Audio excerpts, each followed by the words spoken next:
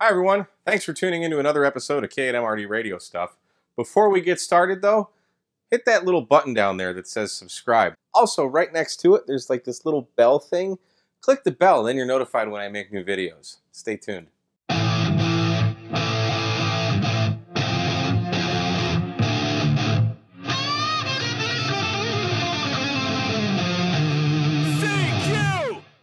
So today I want to show you guys a product inspired by the Smokin' Ape and I share a friend, guy by the name of Stan. Now Stan's a very eager, ambitious person, but he's also kind of a lid. And he was talking to Ape the other day. Ape was telling us the story. He's like, you know, the guy got his general. He wants to do portable. He wants a radio in the shack.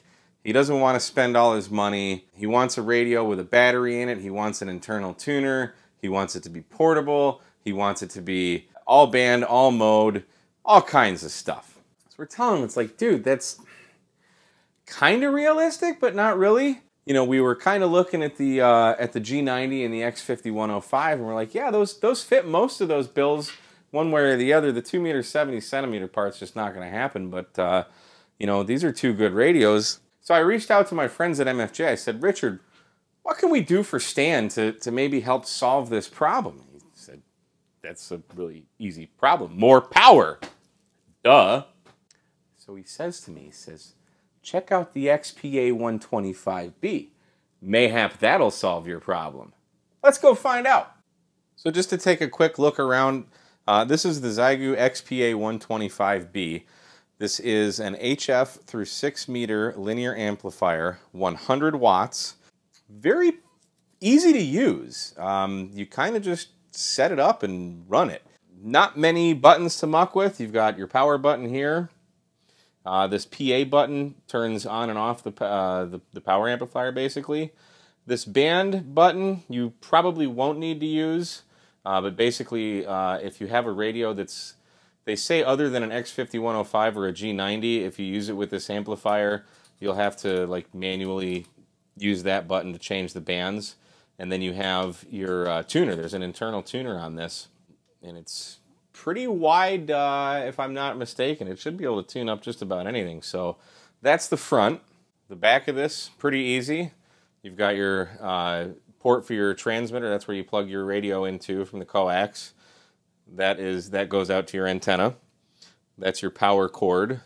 It's got I think a 25 amp fuse in here, a nice grounding lug, and that's the ACC. I think it's a 6-pin. Actually goes from. You got to use that little interface. I'll show you in a second to actually make this work. But pretty neat little amplifier. In terms of size, not very big. It's, you know, about a hand and a half.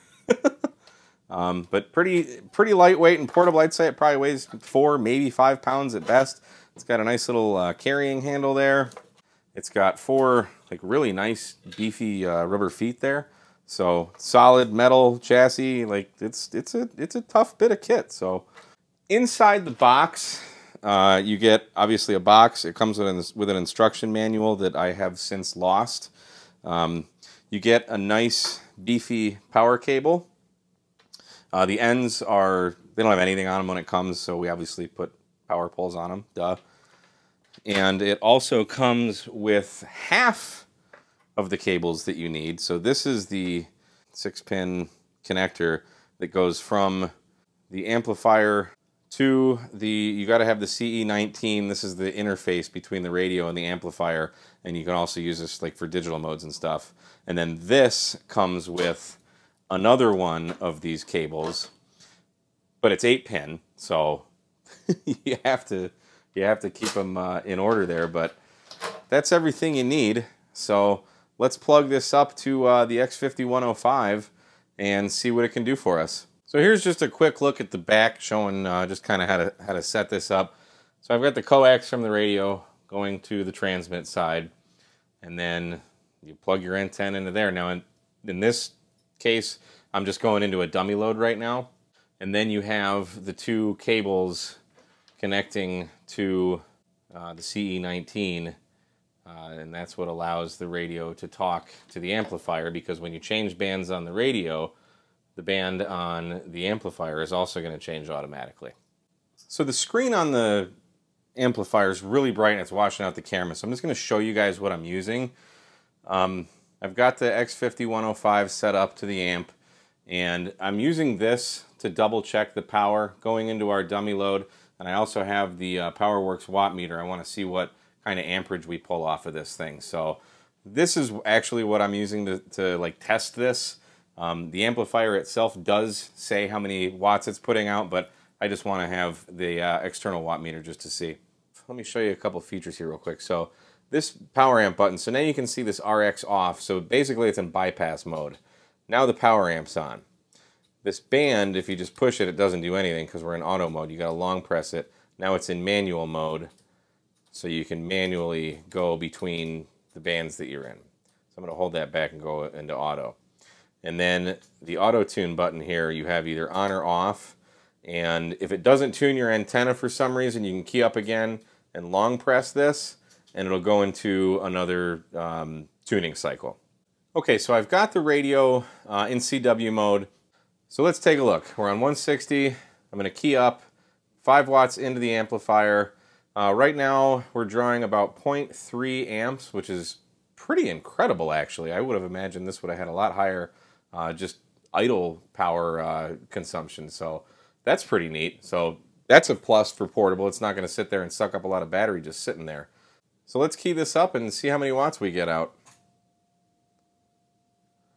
So 5 watts in, 70 watts out. My external watt meter says about 74 watts out. So pretty accurate there. Drawing about 15.5 amps. So that's not terrible. That's not 100 watts, but I suspect that will change depending on the frequency. So I'm just using the hand mic to change bands here. Notice we're at 7580 now. So let's key up here. About 79, 80 watts. The external meter says 86, drawing 13.6 amps. Let's go to 40. See what that do. 90 watts, so that's pretty good. External says 96, pulling 14.96 amps-ish. So here's 30 meters. 84, 82, 83, says 88 external, drawing 13.94 amps. And this is CW, so if you're on sideband, you're not going to draw that much current either. Here's 20, 97 watts.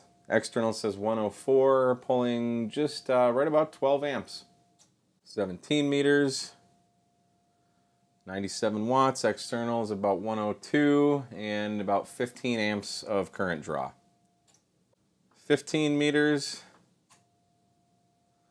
97 there, 101 on the external, and about 13 amps of current draw there, so that's pretty much the same. 12 meters, 98, external is about 101, about 13.5 amps of current draw. 10 meters, 91, 88, 89, 90, external says 87, and about 11.8 amps current draw. And then let's try 6 meters.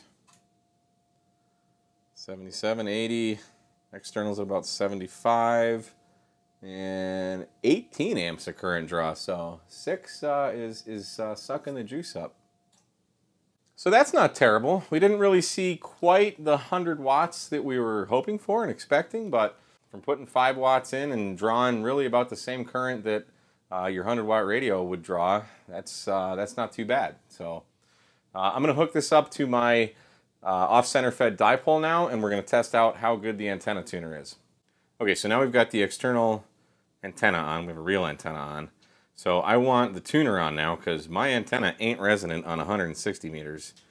So I'm kind of curious what this will do. So just a short press of the tune button turns the tuner on. So we've got the power amplifier on, and we have the tuner on. Let's see if it'll automatically tune, and let's see what happens. All right, so it's not putting out anything. It wants to. So if we hold the tune button for a second, it's trying. Did we get a match? We did. We're putting out 56 watts. I'm getting 85 reflected, it says on the external, so definitely not efficient, but that just worked. So we could tune a 160 meter on a 40 meter off center fed dipole, so that's pretty cool. Let's try 7580. See, it should auto tune though, so that's kind of weird. Nope, doesn't want to do it. That's all right. Hold the button down, that's not a big deal. I think I found a match. Yep, there we go. So that says 77 watts out. What are we drawing for current? 13.8, getting quite a high SWR on the other meter, but the SWR on the X5105 says about 1.8. So the radio's happy. My coax is probably warming up a bit, but it's working. So like this would be great for like a 9-to-1, my Pac-10 Mini or something. Hook that stuff to it. Let's see. So 40 is kind of resonant. So putting out 87. Let me turn that off. 90. So let's see if we can tune it anyway, just for giggles.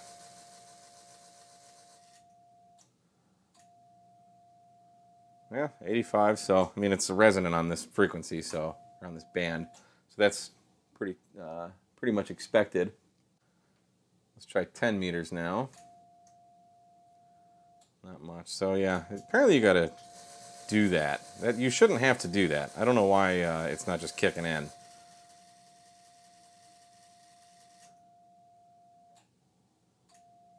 But it's tuning up a wet noodle. So SWR on the radio shows 1.2-ish, putting out 90 some odd watts. Let's go up to 20 meters. 81, 80-ish. Let's do this just for giggles. SWR is like nothing on the radio, so still putting out about the same power. Let's go to 17 meters. Same thing there, so key up, hold it down. My radio shows 0 SWR, about 97 watts out. Sucking up about 12 amps.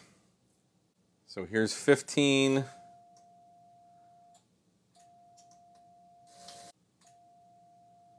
Oh wow, yeah. Pulling about 12.5 amps. SWR on the radio shows nothing. So that works. 12 meters.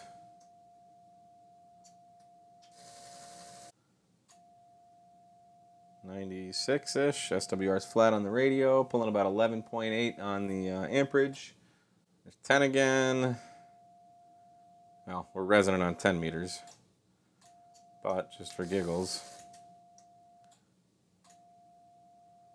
About the same on that. So here's 6 meters. Again, we're resonant on this band as well. So let's just try the tuner anyway. So didn't really do much difference to the radio. Didn't really do much difference to the power out. Still get about the same SWR, same power outage. All right, so we've seen it with the X5105. But I also want to show that this does, in fact, work with the G90. So I'm just going to turn everything off really quick. Unplug a few cables. Hook up our G90. So same cable that goes for the X5105 is going to go into the G90, except upside down. Get a little coax action going here. Our power, and that's it. We're ready to go. So this is actually a really cool compromise, just like everything else in amateur radio. So this would be a really neat setup for, you know, that person that maybe just got their general or their extra and are looking for a first HF rig, but maybe they do want to go portable. Maybe they also want to have a rig in the shack, but buying 2 different radios is, I mean, that's a lot of money, you know? So any combination of the radios and the amplifier, you're roughly like $1,000. If you go the G90 That's like 450, and the amp I think is about 550. So you're right there. If you go to the XPA125, you're going to be a little over $1,000. But the bottom line is you have a portable radio that you can take portable and do parks on the air, or summits on the air, or play in your car, or go to the beach, or whatever you want. You have that QRP radio with a great antenna tuner and everything. But at home, you want to run more power, so here's your power amp. So you kind of get the best of both worlds. It's like taking a 7300, taking the amplifier out and making it half the size, and going out and playing radio. So this really is a good, it fits a niche. There's a market for this. I could see people using this together. If you want to go out in the park and run 100 watts, well, bring the amplifier. It doesn't really draw any more current than, say, the 891 or the 7300. They're very much the same. So you could run all of this off of your 20 amp hour lithium iron phosphate battery, or a deep cell, whatever, something that'll handle that amperage. The most current I saw was about 19 amps, and that's keyed down on CW. So like phone, you're not gonna hit that. Stan, I think we might have something for you, buddy. So this could be a good viable option. So anyway, guys, just wanted to show this to you. I will be taking this out in the field and giving it a real proper K8MRD run out there, but wanted to get a first introduction. It's been a while since I've done a review video, so I wanted to do that for you guys. And yeah, that's about all I got. So thanks so much for watching. I really do appreciate you, and we'll see you again on another episode of K8MRD Radio Stuff.